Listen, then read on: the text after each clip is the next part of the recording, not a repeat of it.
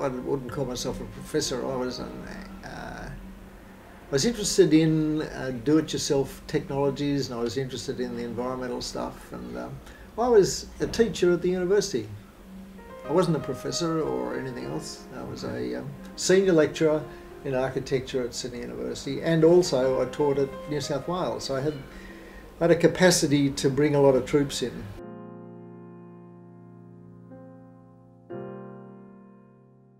We were still undecided, I think, and so we kept on going round, and Aimlessly. aimlessly. Except one day we started going down this little road which led into this valley, very beautiful valley, and which revealed this interesting small town. And we'd heard about the Nimbin Rocks. They were very spiritually important to the Aboriginal people of that area. And there were lots of rumours about the Nimbin Rocks, that people could hear things happening in them, and had this sort of, you know, interesting vibe about it. And we came round the corner past the Nimbin Rocks, and the four of us saw this, looked like a western and deserted western town.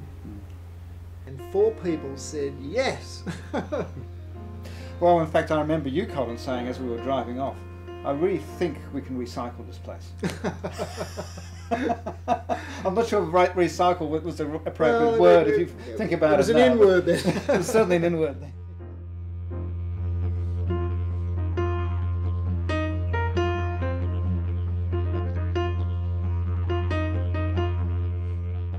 At the end of the festival itself, when it was closing down, we had a meeting called After Nimbin Wat. And a lot of people came to that meeting, obviously inspired by a rural lifestyle, or, you know, they like the idea of growing things, and they didn't want to go back to university in particular. And, but that Terry McGee was one of the key people in that movement, because he set about setting up a commune, and several other people did. And even before that happened, we were going around putting options on various property, and I think a number of places were bought in the main street of Nimbin. Where some students were getting credit? Was that your class? Yeah, it was. But the credit was pretty wafty. They were doing it because they were getting kicks out of it. I mean, I did gather some of them, and we built an autonomous house when we got back to Sydney, and they got credit for it. But this was a holiday, and it was a festival, and you'll learn a lot from it.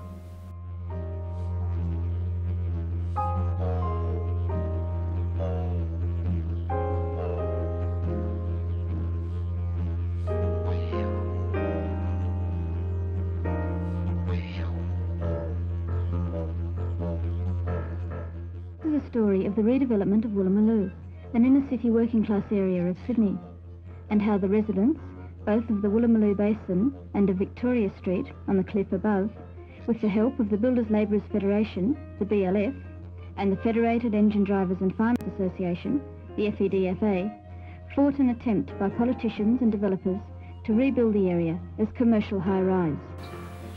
The remnants of this community have had a long, hard battle. They have been helped to put their case in professional planning terms by a community advocate.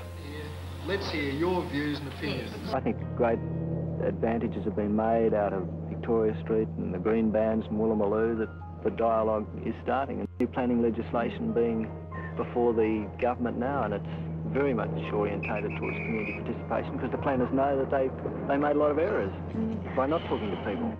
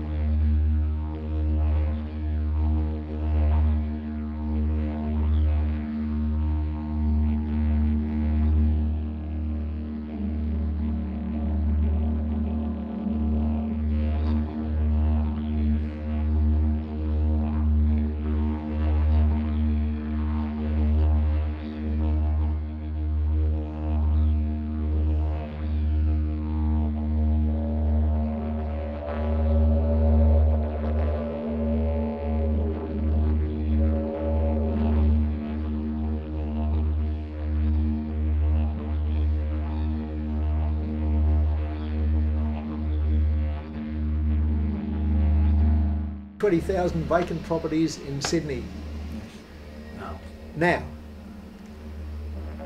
which is appalling when you think of there's about over 100,000 people on the waiting list for public housing. Yes. There's kids sleeping in the streets. We did a survey at the university. There are students who are working 31.4 hours a week and supposedly doing a full-time education. So it's affecting, they squat because it's the only way they can survive. The saying I like is, and I thought squatting was a yoga position.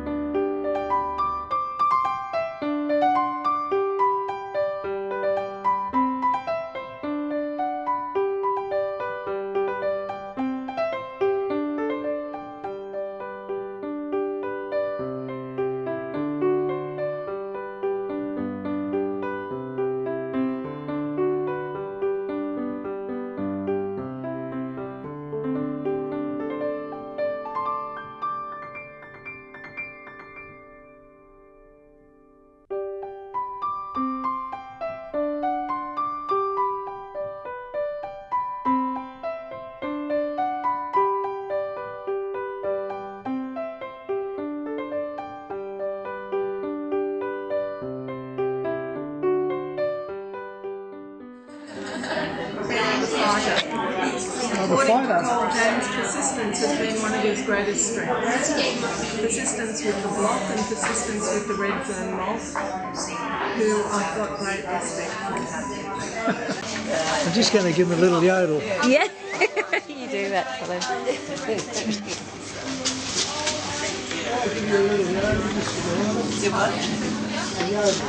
The yodel, that'd be nice.